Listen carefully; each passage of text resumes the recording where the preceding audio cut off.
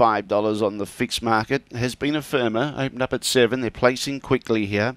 Out wide, Babylon Redeemer, 360 out to 460, back into 360. Green light on, no more bets, thank you. We're set to go. Stack the aces from the inside. Away, stumbled slightly at the start, and Babylon Redeemer's going to get across and find the lead. Stack the aces, pushes through, trying to get underneath it. In the centre was Enemy Mine as they go side by side behind this leader.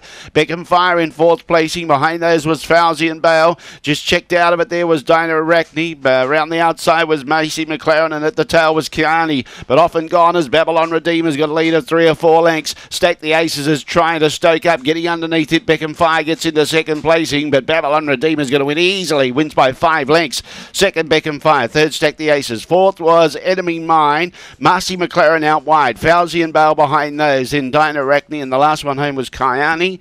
The time was 31 and 28.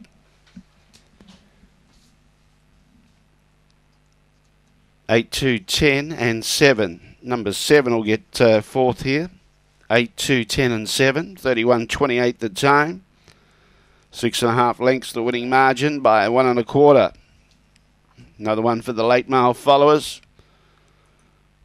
If you're following the late mail, you're not in front by now. You're just punting poorly. Babylon Redeemer, $5.80 and $2. Beckham Fire, $1.70. Stack the Aces, $1.60. Quinella, $8.90. The